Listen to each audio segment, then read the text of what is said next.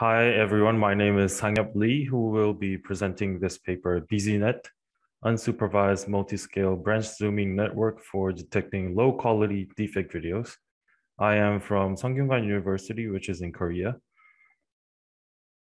So I think you guys might have heard about deepfakes, which is basically synthetic media in which a person in an existing image or video is replaced with someone else.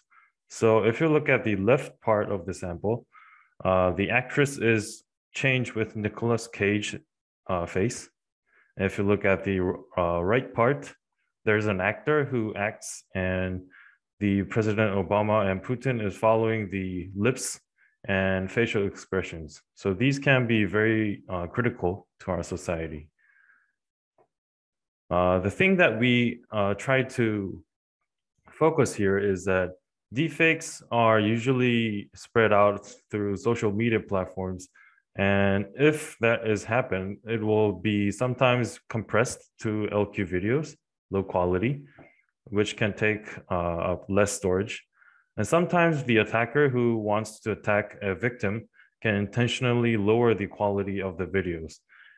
The problem of this lowering the quality is that you can actually weaken the features to distinguish deepfakes. If you look at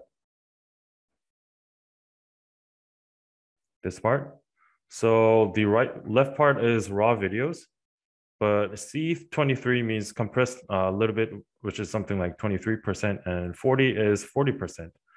So if you look at the raw video, there are some features that you can actually tell that these are deepfakes. If you look at the facial mask, there are a square kind of rectangular kind of shape here. But if it's degraded to C40, then those kind of features can be very diminished. And the overlay of raw minus C40 means the difference between the raw image and the compressed one. So there are a lot of difference, which we have to really focus on detecting.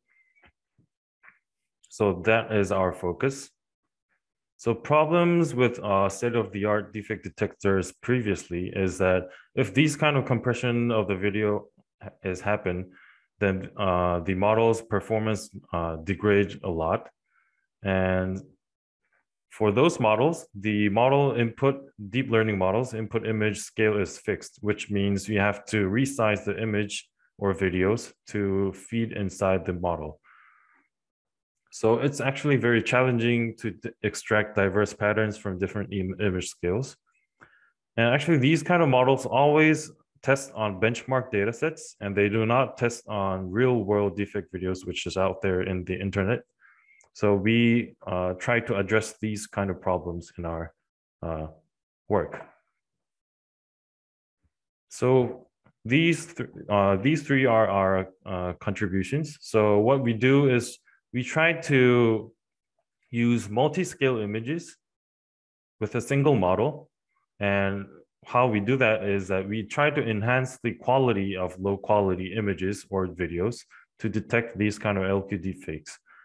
And we only utilize LQ deepfake videos. We do not use any high quality videos for training to hint the model. And secondly, how we use the multi-scale and how we enhance the quality of low quality videos is that we utilize unsupervised super resolution technique, which I will introduce later. And we also use different scale images. And sometimes we use 5 different scales when we are training the model. So I will go into details in the later section. And finally, we tried our model on 5 fake image datasets, which also includes a real-world deepfake in the wild dataset that we collected through online. So deepfake in the wild datasets, these are real-world datasets, videos that is available online. So it's usually celebrities who are replaced, and some actors are replaced with some other actors, something like that. And since it's over the internet, the quality of the video is very relatively low, as you can see on these kind of images. And it's very hard to tell it's fake or not because it's also generated by deep learning. So how we detect these kind of low quality deepfakes, I will explain into two phases. So first phase is about training branch zooming module, which is trying to enhance the low quality images. And the second phase is trying, the model uses the enhanced images, and we will have 5 different scale images, and those five different scale images will be passed through a single classifier. That's why we call it multi-scale classifier training. So for the first phase, I'll talk about 3 different loss functions, which we try to implement in our model. So if you look at the image, there is a LQ image. Sorry, I'll use a pointer. There is a LQ image, low quality image, which is only 128 pixels. It'll go inside a encoder, and we will have n different decoders, which is trying to enhance the quality using unsupervised super resolution technique, and we will have a n number of super resolution images here. So 128 by 128 will go up 192 and 256. How we are going to train this super resolution BZ module is we will use discriminator and a VGG16 model, which is so discriminator model is just a classifier which tries to classify if the given image is from a super resolution technique. And we also use a other domain high quality image that is not from deepfakes. It can be like a cat image or tree image, which is high quality. So we're not using any high quality deepfake images. So what discriminator is trying to do is that it distinguishes if the given image is from the super resolution technique or it's a real high quality image. So by doing that, we can train our n number of branches to enhance the quality of the given image. And while enhancing the image, we also want to follow the style and the context of the given image. So that's why we use VGG16 model here, which is trying to calculate the L perceptual loss. So perceptual loss function is to guide the super processes. So after we feed the SR image to the VGG16 and the regular LQ image to the VGG16, it tries to minimize the distance inside after passing the VGG16. So after minimizing that loss, then we can have a SR image which is very close to the low quality image.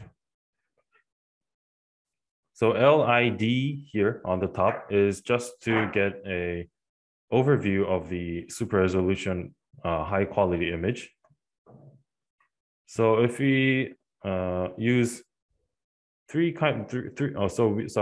use 3 different kind of losses, and the first LID, which is just here, red part, it tries to use the other domain high quality image, and it calculates the reconstruction error using MSE. And the second adversarial loss, which we use discriminator, and which so this one tries to distinguish if it's from an SR image or from it's a real high quality image.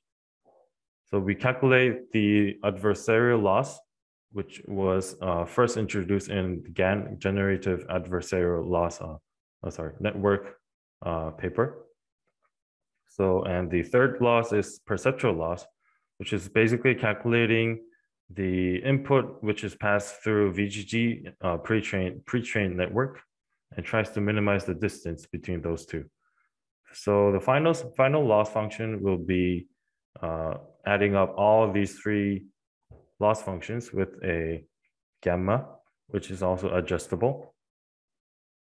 So that is done with phase one. So after acquiring some different size of SR images, we wanted to use all those images with a single model. And the reason why we do that is that we wanted to capture different features from other scales.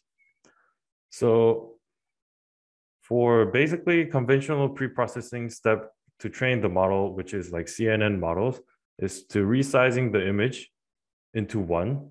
But since like classification models these days, you usually use global pooling layers, average or maximum, which this makes us possible to use multi-scale images.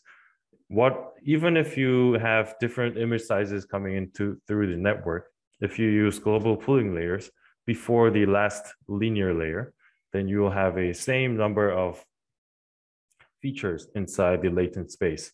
That's why we can use all different kind of size images. So for us, we use LQ images, and we also use bicubic rescaled images, which is just copying pixels.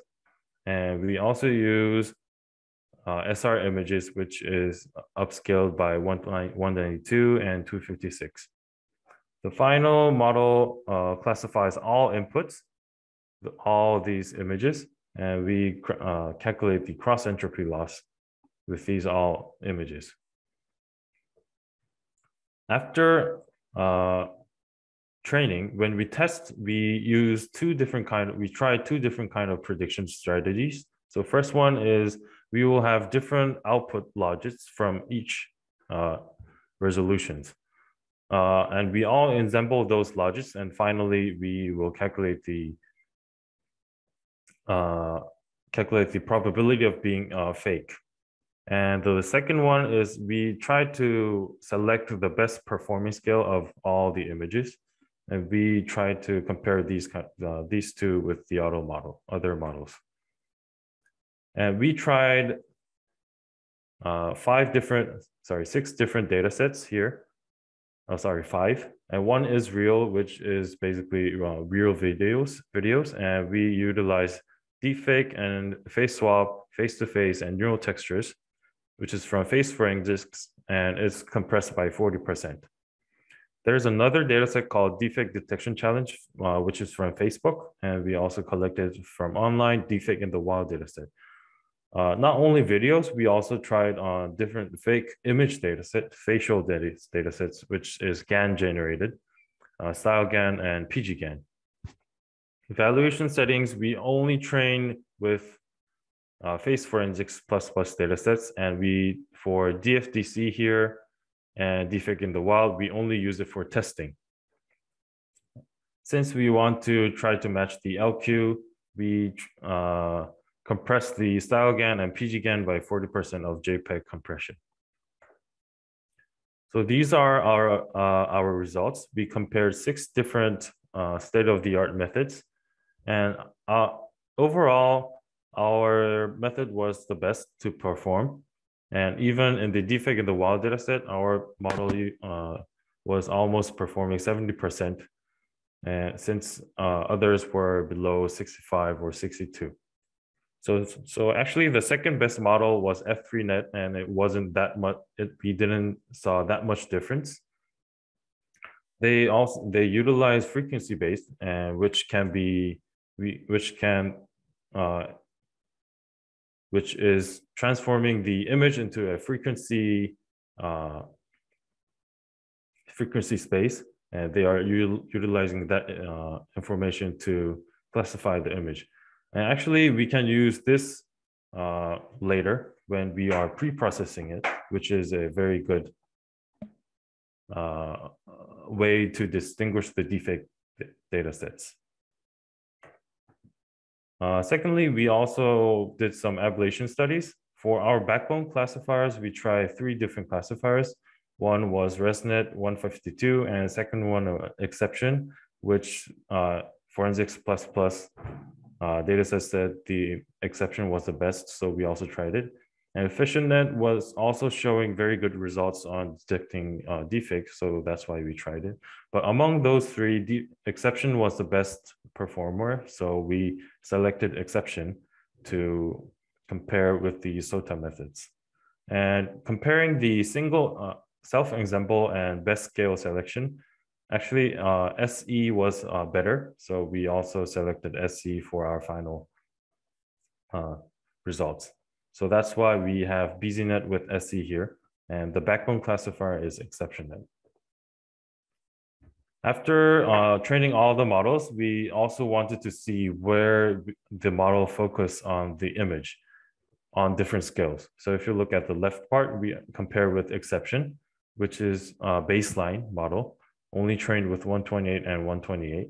And our BZNet is trained with 128, 128, and plus the SR images, which is 192 and 256. If you look at the red part, which is activated from the model, you can see that it is very different from all different scales. So in 128, it tries to focus on most of the facial part, but when you go inside, when you go larger and larger, it tries to focus on the little bit more on the facial expressions and like a little bit narrowed down. So it was very interesting when we are trying to see the class activation maps with our model. So it shows that BZNet can utilize various information from different scale images.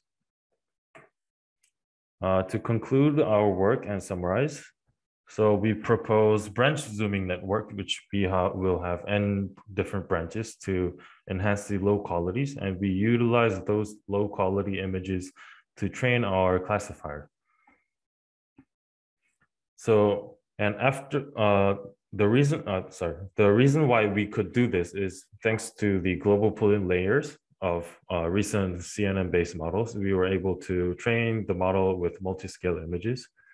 And we also found out that our model was the best performer on real-world Deepfake in the wild dataset, which is not even trained, and we do not even know how it's generated. We don't know which kind of generation method is used. So multi-scale learning is, I think, is a very new area, and not a lot of people are trying to use it because the conventional thought is to resize the image before passing it through the CNN-based classifier. So I think it has a very good potential to push the limitations. So thank you for listening to our presentation. And if you have any questions, please let me know. Please use the hands tool or the chat thread to ask any questions. Is there any questions from the audience? No? So the one question I have is on the, I think on the ablation study, which is, I think, super interesting data to look at. It would be also interesting to see the performance in terms of computational cost, you know, because you're saying that yes, adoption of this is limited. I think part of it, at least from the corporate standpoint, is like how expensive these approaches are, right? It would be good to have data on this, right? Yeah, thank you for. Not sure if you have top of your head. So if we are talking about, I don't know, linear kind of computational cost, or we are talking sublinear, I think you see that kind of detail would be interesting. Not sure if you have it top of your head. Oh yeah, that's actually a very good point. Since speed is also a very important problem, and also memories. So we haven't did some experiments on those kind of aspects. But I think that's a really good problem, and we should do that in our future studies. Awesome.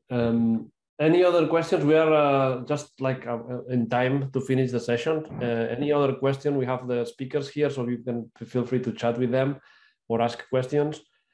If not, since we are out of time, we are going to conclude the session. I wanted to thank Abhishek Dash for volunteering and helping the session run very smoothly. Thank you for your hard work here and adding all the speakers and running the videos. Thank you very much for this. Also, I wanted to thank the speakers for constraining themselves to the allocated time and for answering my questions and for running very smooth presentations. Thank you for that. And finally, I wanted to thank, we have Chiara on the room, Ricardo Baeza and Jana Matthews for organizing the Web for Good track. Okay. Thank you very much for your time. Thank you. And have a good day.